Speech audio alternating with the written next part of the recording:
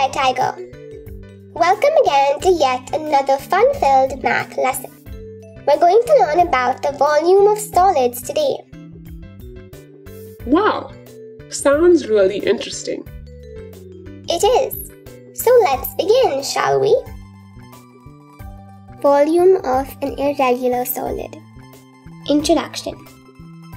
Space taken up by an object is called its volume.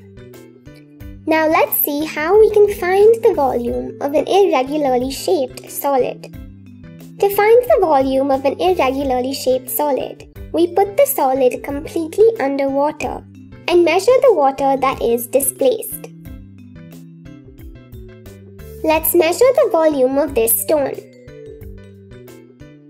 We take a container full of water and carefully drop the stone into the water. Water spills out because the stone occupies some place in the water. We collect this displaced water and measure it.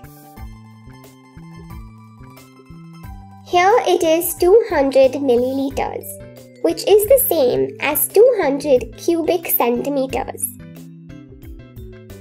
So the volume of this stone is 200 cubic centimeters.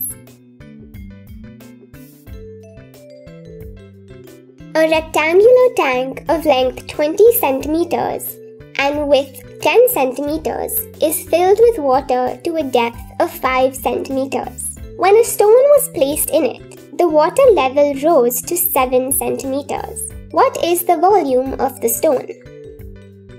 Length of the tank equals 20 centimeters. Width of the tank equals 10 centimeters.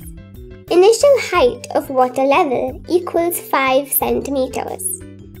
We need to find the volume of the stone.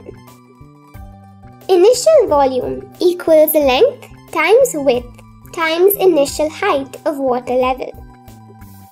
20 centimeters times 10 centimeters times 5 centimeters equals 1000 cubic centimeters.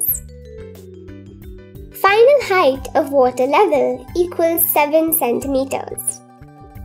Final volume equals length times width times final height of water level.